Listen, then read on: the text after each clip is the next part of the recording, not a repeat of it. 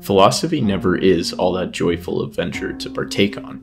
The long texts, dry passages, and insufferable points of departure to prove some point or another that only the author would appear to care about serves little happiness in the process.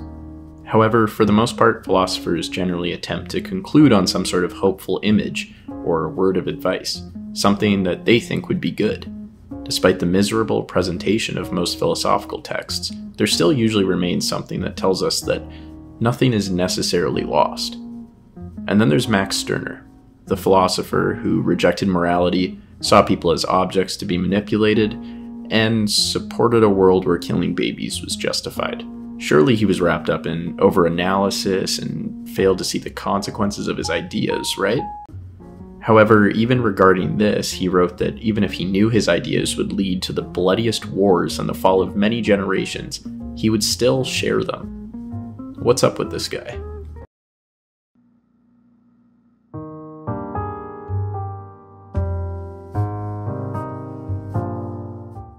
This video is brought to you by the Ridge Wallet. It's light, sleek, and industrial. It doesn't fold or awkwardly bulge in your back pocket, and it seriously changed my whole pocket situation. Most people are still using wallets designed in the 90s, carrying around old receipts, pictures of their ex, and gift cards in an unorganized mess. Not the Ridge Wallet, though.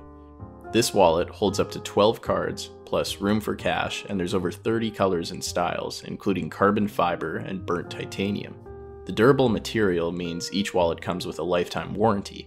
You could buy this one wallet and carry it for life.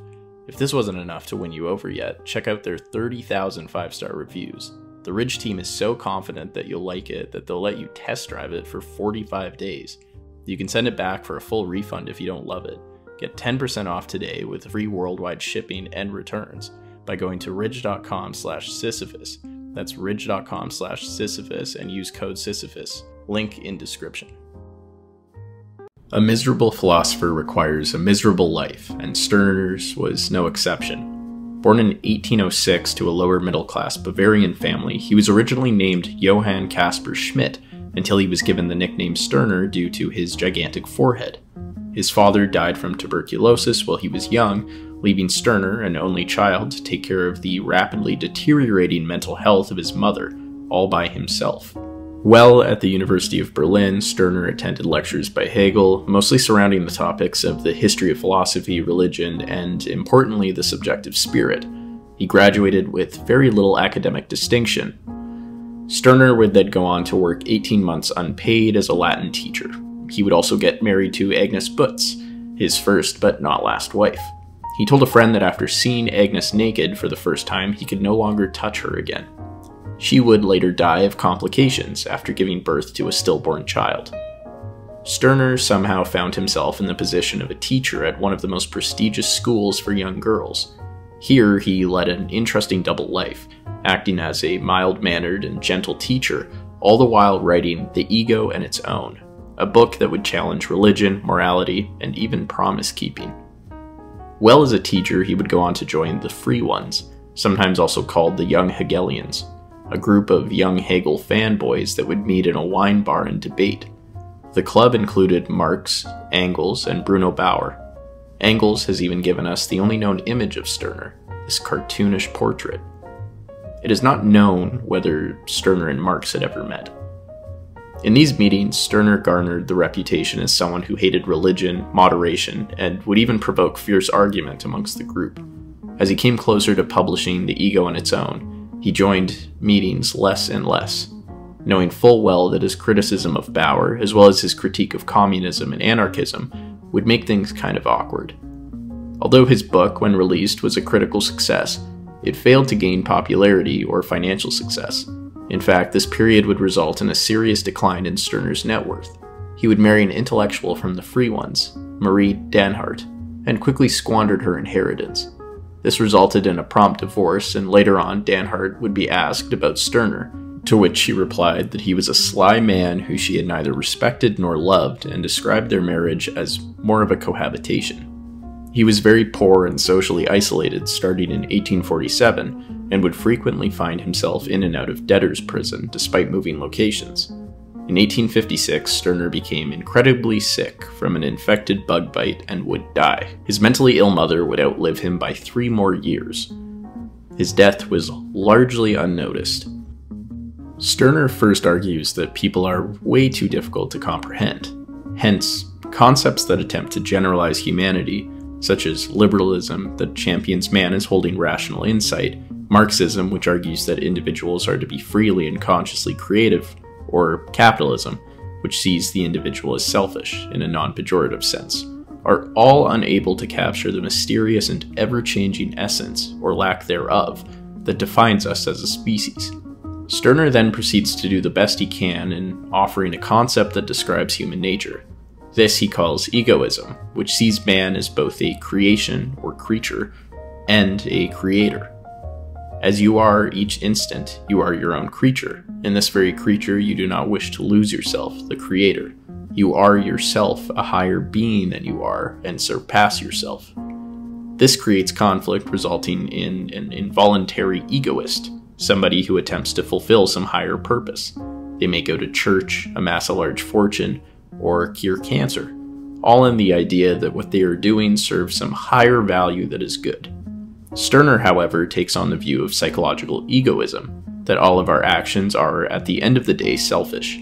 Hence, the involuntary egoist is blind to the fact that they are simply trying to fulfill their own desires of happiness and security. They aren't free, but are rather possessed by their higher aims, for they fail to recognize their inescapable selfishness. The voluntary egoist, on the other hand, freely chooses their actions and are fully cognizant of the fact that they are merely fulfilling their own desires. Marrying their wife, donating to a charity, or cheating on their wife are all the same acts morally as they simply serve the egoist's desire. Whereas the involuntary egoist is possessed by their higher aims, the voluntary egoist possesses their goals, seeing them for as they are and never finding themselves tied down. This is an important point. Stirner does not consider someone who lives a life sacrificing everything for something such as material gain as being anything more than a one-sided egoist.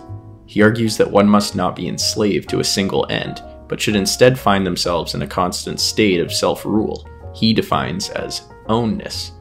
This ownness entails a complete rejection of any obligations, even those voluntarily undertaken.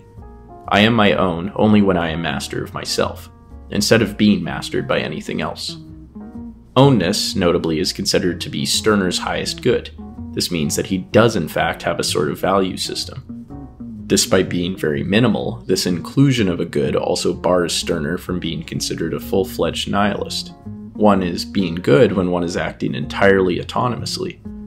That's nice, but what does this look like? Notably, Stirner rejects almost all morality, noting that values tend to emerge from a false sense of sacredness. As an involuntary egoist, you fail to recognize, and therefore the higher essence is to you, an alien essence. Alienness is a criterion of the sacred. From this, Stirner rejects basically every institution, from society to family. Yes, he states that family commitments only lead to one being tied down. Regarding society, he entirely rejects any form of government, from tyranny to democracy, arguing that every state is despotism, by the despot one or many. Wouldn't direct democracy still work? Not according to Stirner, as he argues that even if one was voting in their own favor one day, he denies that because I was a fool yesterday, I must remain such. Stirner even rejects promises. He states that the egoist must embrace moments in which they can lie about keeping a promise. This is in order to determine oneself rather than be determined, even if that means they are determined by previous decisions that they had made themselves. What sort of world would Stirner be okay with? At first, he offers us the union of egoists, a state of the world where autonomous individuals unite in impermanent points of connection, but remain self-determining. He provides 2 images to illustrate such a living situation. Firstly, he asks us to imagine kids who happen upon each other and spontaneously engage in the comradeship of play. Secondly, he provides the image of a man who bumps into a friend and joins him in some drinks, not because of his loyalty to his friend, but because he wants to enhance his own pleasure. Regarding love, he argues that it will continue in the egoistic future. Egoistic love allows the individual to deny themselves a certain desire in order to elevate the pleasure of another, but only if such an elevation leads to one's own pleasure. Even in love, Stirner gives no space for selflessness. And then comes the darker imaginings that make us wonder whether such a world will really be full of kids spontaneously playing. The egoist views others as nothing but my food, even as I am fed upon and turned to use by you. The unlimited potential of the egoistic world allows for individuals to interact with other individuals with no moral constraint. Hence, Stirner goes on to not condemn a widow who strangles her child, or a man who treats his sister as a wife. In this world, we owe nothing to one another. Everything is permitted. Does Stirner's philosophy sound like a dark and inverted version of the movie Yes Man, where simply going around saying no to everything and doing whatever you want with no obligation is hailed as a moral good above all others? Such horrified opinions of his view fails to move Stirner, as he reminds his readers at the end that he does not care about the welfare of his audience. Perhaps such a dark philosophy is but a reasonable product of a man who rivaled Rodney Dangerfield in the humiliations and poor opinion Stirner endured throughout his life. Nonetheless, and without embracing his darker tones, Stirner does still provide us with certain important reminders. Namely, we should live a life full of autonomy, where we may freely choose our obligations, criticize the influence of external institutions, diversify our aims so as not to be possessed by one, and entertain the possibility that we are far from a fixed entity. But please don't kill any babies.